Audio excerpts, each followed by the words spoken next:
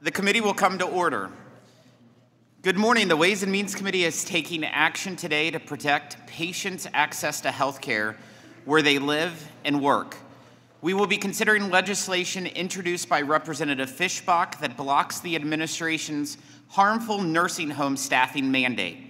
We've heard from nursing homes in every corner of the country that this rule is bad for seniors.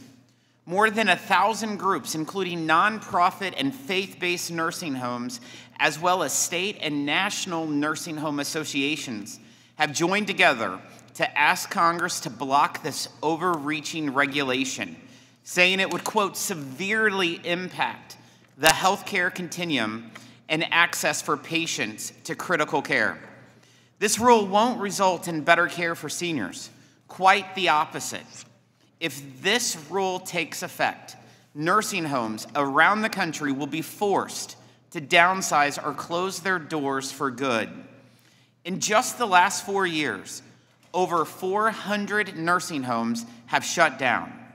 How can we not expect more to follow when the administration is about to place a giant $40 billion unfunded mandate on nursing homes and seniors?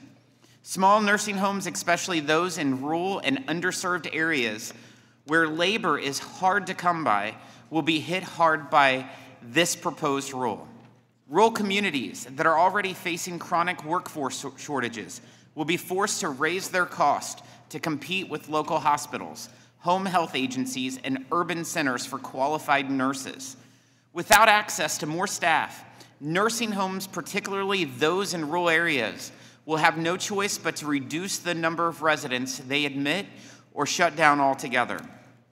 In total, 280,000 seniors could lose a spot in their local nursing home. Not only does this rule gut nursing homes across the country, but it's also setting them up to fail. 190,000 nursing home employees have left the industry since the pandemic. If this rule were implemented today, 94% of nursing homes would not be compliant. Nursing homes aren't suffering from a lack of mandates.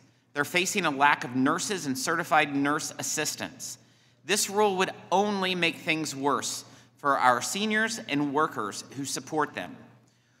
We will next consider bipartisan legislation introduced by Representative Miller, Carter, Sewell, and Custer to protect access to key treatments for Americans with end-stage renal disease. Under current law, 2024 will be the final year that Medicare Part D will cover oral-only drugs used to treat patients with this disease.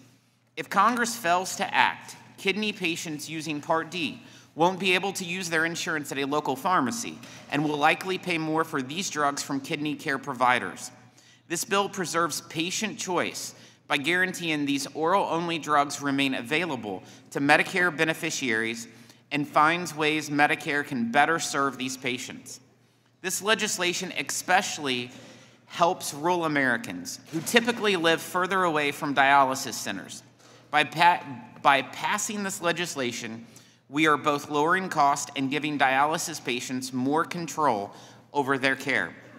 Our last bill, introduced by Chairman Arrington, helps seniors pay the lowest possible price for prescription drugs. In 2020, Congress required Medicare Part D plans to incorporate a new tool that allows providers to price shop for different medicines in real time before writing a prescription for their patient. Patients have yet to see any benefits because CMS has not made efforts to make this tool a reality. The legislation before us today sets a firm deadline for CMS to finally roll out parameters for this important cost-saving tool and prevent any more unnecessary delays. It's simple. Common sense wins for seniors and their doctors. Americans work their entire lives to ensure that they will be able to receive the care they need in their old age or when they fall ill. I urge my colleagues to support these bills to protect Americans' access to their health care benefits and options in the communities where they live. Lastly, we consider the committee's views and estimates for the fiscal year 2025 budget for our friends over at the Budget Committee. These views and estimates show that this committee will continue fighting for America's working families and small businesses and will hold the Biden administration accountable.